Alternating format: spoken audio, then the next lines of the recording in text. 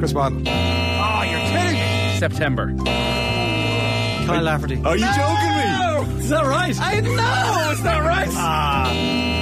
Anybody else? Leash, was it? Like, that is one of the most stupid questions. Darius Vassell? Seriously, you all need to just stay quiet. This is getting really annoying doing this quiz. What is going on here?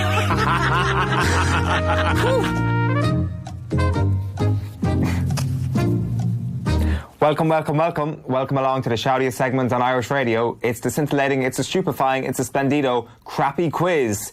Every Friday we pit three of Team Off the Ball up against one another in a no-holds-barred quiz of sporting factoids at the end of the week. Allow me to welcome tonight's contestants.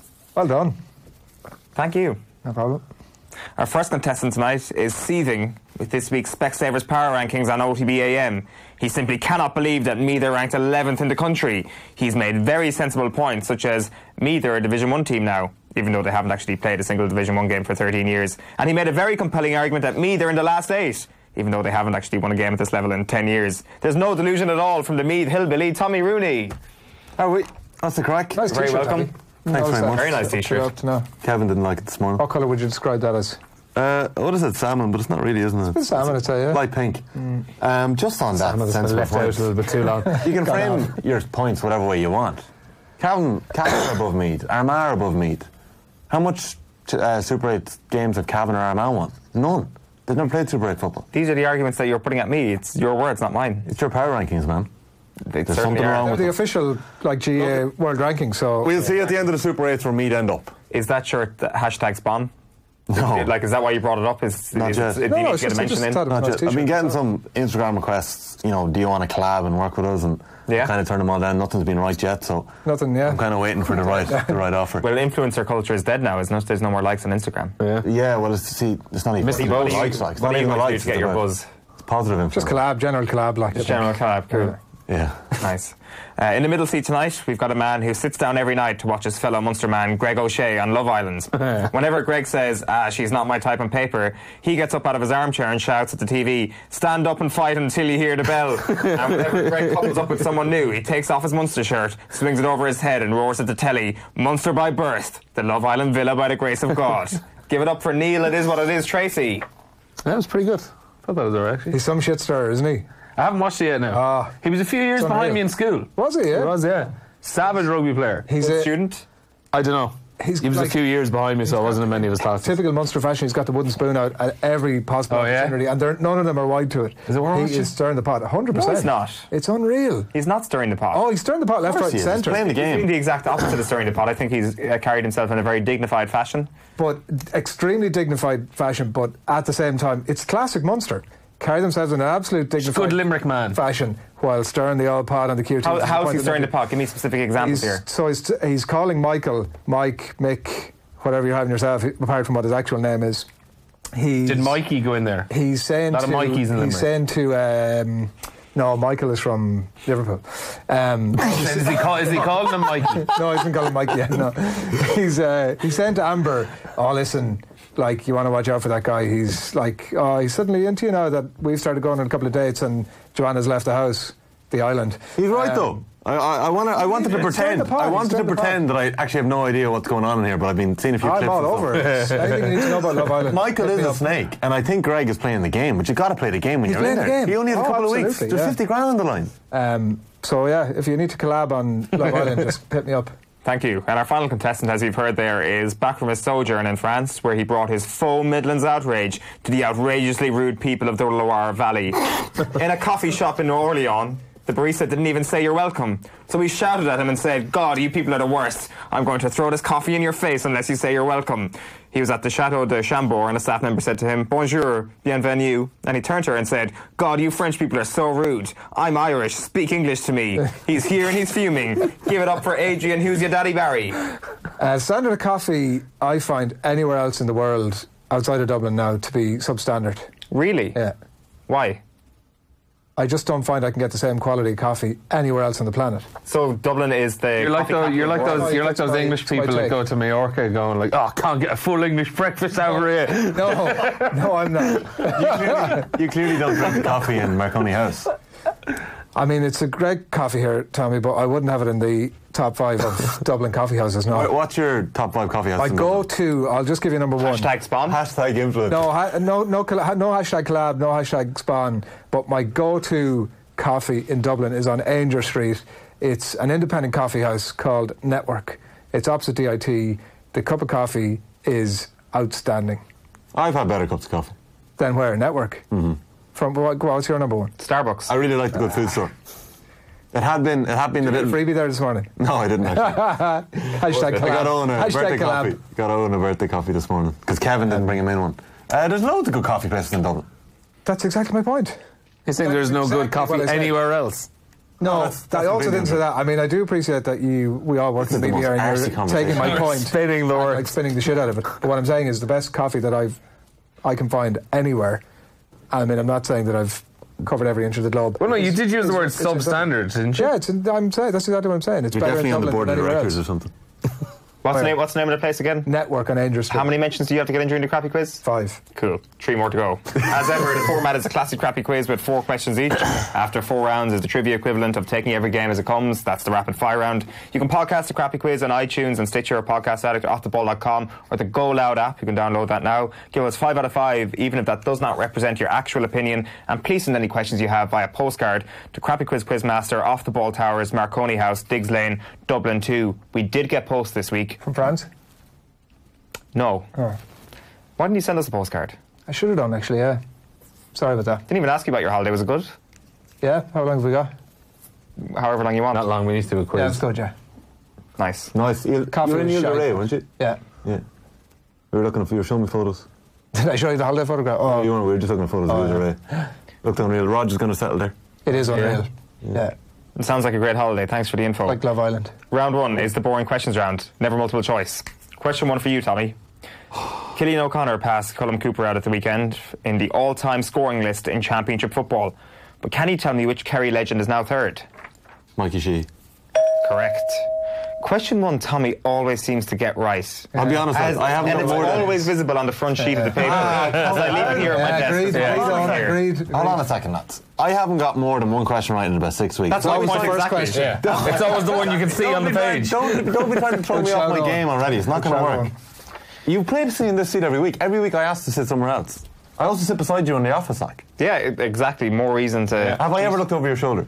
I'm sure you Keep have. taking there, Tommy. Keep taking. Question 1 for you, Neil. Here are the hurlers with the top 6 scoring tallies in a single game in this year's hurling championship. At number 1, we've got Patrick Horgan, 310 versus Kilkenny. At number 2, we've got TJ Reid, 212 versus Dublin. At number 3, we've got TJ Reid, 211 versus Galway. At number 4, we've got Patrick Horgan, 29 versus Clare. At number 4 as well, because it's a tie, TJ Reid, 112 versus Carlow. There's also a tie for number 4. I want to tell you who is this... No, at number 4. That was number 4. They're all number 4 because they're equal. Who is the other person tied at number 4 with that same tally as Patrick Horgan and TJ Reid? Hint, his name is not TJ Reid or Patrick Horgan. The biggest tally in a single game this year outside of those 2. Is it Ross King? No, it's Jason Ford against Ross King's leash. 112 he scored. Question 1 for you, Adrian. Can you name the only Westmeath footballer to win multiple All-Stars? Hint, he's not from Westmeath. Huh? I'm only joking. Also not true. I know one. I'm pretty sure I know who won the first one. I just don't think he won one after that. I think it might be the obvious answer. Do I want to commit to it? Your inner monologue's very interesting. TikTok. More than one. Gonna need an answer here. I'll go for Desi. No. Gloria O'Connell? No. Gary Connaughton? No. John Keane? John Keane. Damn it! Jesus Christ! To be fair, like you definitely win every quiz we have if we gave you 4 opportunities. 4 attempts at every answer. Right, round 2 is the postcard round number 2 because, as I said, we did get posts this week and they are... He's been vetted. They have not been vetted. Oh dear. And I'll tell you why they haven't been vetted is they come from an old listener to the crappy quiz who sent in these exact postcards before. He or she has not sent in their name. So I don't know who this is, but they've sent in these lovely Roy the Rovers postcards. Where's the post stamp? Where's the stamp on the envelope? Came in an envelope. From? Era. Show it over. Where's that? It must be like a Right. Era. Who says that? Peter Shilton, isn't it? Portlaoise. Going over to Era. Portlaoise. Portlaoise. Yeah, but Portlaoise is like... It's not essential. Basically... Well, it's got to be either of our Anywhere County in Quiz fans Laois, from is that what you're Portlaoise. saying? Neil is widening it out to anywhere in I Laois. used to work in one of these depots at think we Christmas heard time, about it. basically. Oh, like right. anything that doesn't go to the main centre is just into Portlaoise Oh, and they right. ship it off after So it that. could be anywhere. Could be anywhere. Right. Right. Tommy, question 2 for you. How are you? And this is on Roy of the Rovers. Play Better Soccer. 8 football picture stories. Very nice. Postcard. 3 picture cards free inside. How to get a free album. Introduced by Don Revy. A great issue of Roy of the Rovers there. Which of these combinations have the most Grand Slam singles titles to their name? Is it A, Sampras and Serena, B, Federer and Navratilova, or C, Nadal and Graf? Nadal and Graf. Correct. They've got 40 slams between them. You're up to 2 points. Jeez, that's a big one. That's It's a big one. guess, obviously. No, I mean, like, it's the first time we've got 2 points right in a crappy quiz in about 6 weeks. Neil, you're getting one from this Roy of the Rovers issue, which also has 9 super stories. Spanddally ballet star Martin Kemp had established himself in Melchester Rovers' first What team. did you just say? What did he call it? Ow. Spandau. Oh, for Christ's sake. What did he say? Spanddally ballet. Oh, my word. Happy birthday, on. This is why you should vet Happy 18th. postcards, not because of the questions. Jimmy Slade is off form, is all I can tell you. There you go. Spandau ballet. I'm not reading. Spanddally ballet. I'm not reading. Okay, what is Spandau ballet? Spandau ballet is a band that Martin Kemp and Ross Kemp were the main members of. Really? Yeah. Ross Kemp as in EastEnders Ross Kemp. Yeah. gangs. Jesus. No. Not Ross No, Kemp. not Ross Kemp. Martin Kemp, and wasn't it? his brother. He's not Ross Kemp. It was Martin Kemp. The Mitchell Who brothers. was also in EastEnders. Tony When Kemp. did Spandau Ballet exist? But they were an 80s band. Were they 80s, 90s? Okay, well, while you're Googling... Actually, no, put away your phone. Ask me the quiz. question and then we can spend the time Googling to Yeah, give me well, extra I time can to carry answer. on with There's The Kieran Bradley can Google it. He's in the box. Spanddally ballet. Spanddally Ballet is a way better name. The last All-Star winner from a county outside the 2019 Lee McCarthy teams occurred in 2000 when this player won his 3rd award when named at midfield. Who was it? I got multiple choice there, Neil.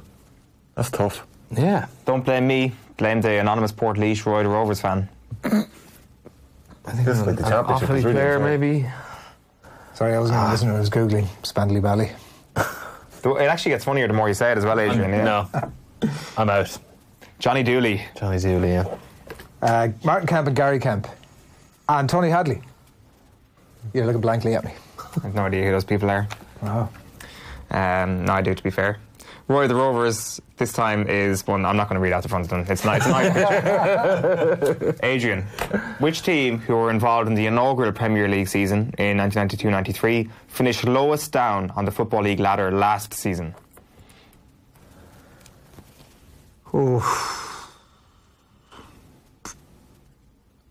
I got the Connacht Championship there, and you boys got Leinster and Ulster. And I got the Munster Championship, I suppose. Hit me, go again. The teams involved in the inaugural Premier League season in 92-93, which of them finished lowest in the Football League last season? I have a clue. Everton. Was it Swindon? Oldham Athletic. Oh, what? Oh, I thought it meant the Premier League. That's ridiculous. I thought you meant... He said in the... No, he said... Like, He said the Football League. He repeated the question as well and said in the Football League ladder. They finished 14th in League 2. listen. That is not where Everton I finished. would not have gone for Everton if that were the case. Good round. I would also not have gone for... Yeah. Oh, we got bonus. We got way more than round for you. Round 3 is the postcard round number 2. You just make this up on the fly. Tommy, question 3 for you. Which team finished runners-up most often in the English First Division during the 1980s?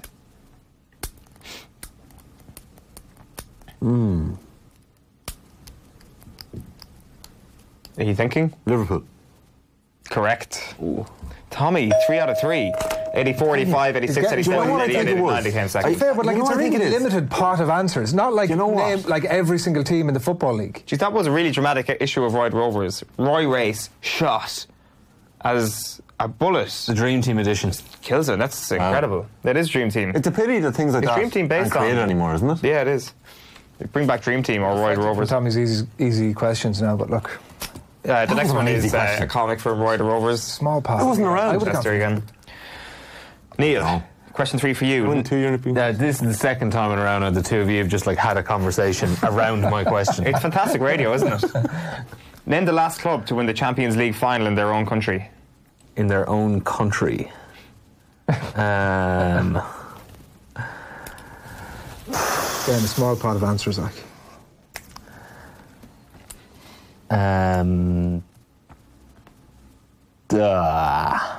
It's easy enough, no? I don't know. He always says that when he doesn't know the answer. Bayern Munich? Real No. Madrid. No. Chelsea. No. Come on, give us the other options from the small pot of answers. Barcelona. No. Porto. No. I'd say you're going back quite a while. Champions League final held in Porto. I in just Portugal. throwing stuff at you now. Juventus. No, it's Borussia Dortmund in Munich in 1997. Oh, yeah, I knew that. Tommy's pulling away here. That's a Adrian, good question, that one. you gotta stop But this. Owen, the level of the question you're giving me are absolutely ridiculous. That last question about like the lowest team in the Football League, do me a favour. You didn't listen to it properly. Well, Yeah, you either way, didn't I listen still to wouldn't it. have got the answer either way. Well, None you of us- could have had a nobody guess. here would have got the answer. Oh, I would have got closer to Everton. Yeah. Closer. You picked the team that are in the Premier League right now. You know what, Adrian? I'm giving you the easiest available question left. What? You can't just choose. You No, I can't am. just editorialise. I'm feeling nice. Why can't I also have the easiest feeling question nice. available? Well, you have Adrian like Barry's not my easy boss. questions. Who? You can't just editorialise like that. That's ridiculous. It's exactly what I've done. Sorry, I was just reading the Fictional the comic. footballing magazine Rovers character. again. Shows it. This. Adrian, which club had 2 players in the 2018 All-Star football team? The easiest question possibly ever.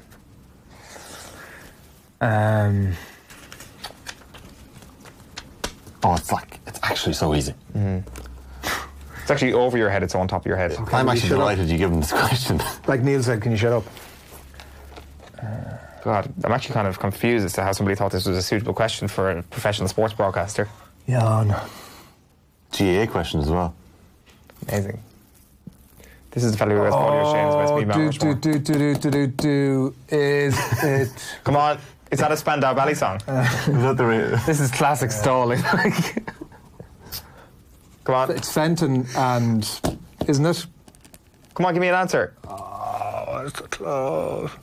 It's Fenton Give me an answer. and his clubmate, and they play for 5, 4. No. Come on, we need a Give him a bit more countdown. time. Come Go on, give him on. a bit more time. Tommy knows I'm on the right track. I nearly said it. He's not going to get it. We are under time pressure here. Friday Night Racing is coming up next, lads. I'm going to go. Oh, it's not going to be right anyway. Just give a guess, Adrian. Get Somewhere. out of here. It's the weekend. Somewhere in Leinster. Adrian, come on. 5, 4, 3, 2. It's not the right answer, 1. but I'm going to go with Kilmacud Crocs. Raheny. Raheny. So I'm right, haven't I? I nearly said I was Raheny. going to say Raheny. I nearly said Actually, Raheny. Raheny was in my top 3 answers there. Who's So- the other one? That Fenton and Brian Howard. I misheard the question. I thought you had said county, and for ages when he was talking about clubs, that I was like, when he was mentioning It's easy- Fenton it's and stuff, easy- I was going, it's what easy to way is he mishear- going here? It's easy to mishear a question, Neil. So the scores after round 3. Your question. Lad, stop having that. Scores after round 3 is Tommy 3, Neil 0, Adrian 0. How dare you? It just says N on the top of my sheet. It all changed though. Round 4 about is to the say. fun. Of course it can. It's the fun for your magic number round. Contestants get 3 points for getting the number exactly right. If no one manages that, the nearest contestant who doesn't go bust gets 2 points. The second closest gets 1 point. I'm going to state that we can only accept the answer that's written on your paper at the end of this round. I'm also going to have to ask for your pens once the music ends. So if you don't mind, give us the following number. The number of strokes Rory McIlroy needed on day 1 of the 2019 Open Championship, plus the number of times Rory McIlroy has won the Open, plus the number of strokes below par McIlroy finished when he last won the Open, plus the number of times Tiger Woods has won the Open. Your 30 seconds expires when Sinatra sings Bright Shiny Beads. Sorry, can you explain the first one to me again? Because I'm not great with golf. How many strokes did he have yesterday? So, it's a really high number. Is Is it over? How many strokes over? What was the third? Are we How many underway? times Rory How McIlroy many hit the shots ball? did he hit last? No, sorry, strokes. Are we underway here? Shots over or What's his the actual third- final third- score? Third one is the number of strokes below par McIlroy finished when he last won the Open. Is it close to 110? Like the amount of shots he took Number of times yesterday. Tiger has won the Open. Number of times McIlroy has won the Open. I'm interpreting this. Pens down. Tommy, what have you got written down? 89. Neil, I have Well, is it bust or not bust? 101. 101. 94. 94. Adrian gets the points. It's 100. Get in! Oh, 100 bang on the money. So That's such a stupid rule. Tommy gets 1 point. Adrian gets 2 points. Neil, you're you're back stuck in the at game. 0. The number of strokes Rory McIlroy needed on day 1 of the Open Championship? 79. 79. 79. What's that even 80? That's 78. The number of times Rory has won the Open? 1. 2. Once. Oh. And the number of strokes McIlroy needed when he won that Open? Oh, sorry, the number of strokes below par he was? 10. 17. 17, yeah. Oh, yeah. The number of times Tiger's won the Open? 4. 3. 3. So that leads to a nice round 100. Alright, nailed Now that on to the final. Nailed that round, Neil. Our winner tonight will be decided in the round that separates the men from the boys, the Neil Diamonds from the Neil Tracys. It's the no team in particular, ridiculously easy rapid fire round. The score you get in this round will be added to your score in the previous round. There will be 40 seconds for everyone to answer from the same set of questions. We're going to start with the person with the highest number of points. That's you, Tommy. Then on to the person in second. That's you, Adrian. And then on to the person in last. That is you, Neil. Yeah. So it's 4-2-0, is it? If you get a question correct... 3-2-0, no? 4-2-0. 4.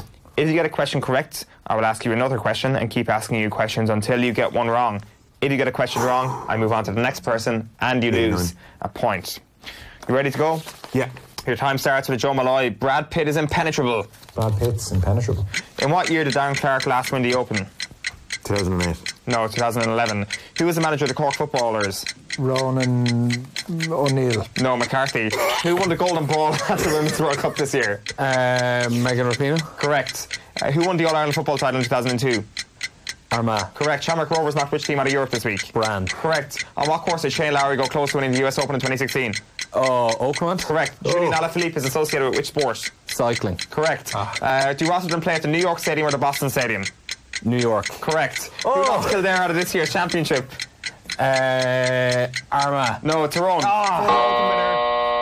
He's won it. Former Open winner. He's Nick only Price got is one. from which country? South Africa. No, Zimbabwe. You're finished on 2. Neil finishes on 5. Adrian finishes on 1. Neil Tracy, back from the jaws of victory. From the ashes. Oh, no. That feels amazing, I bet.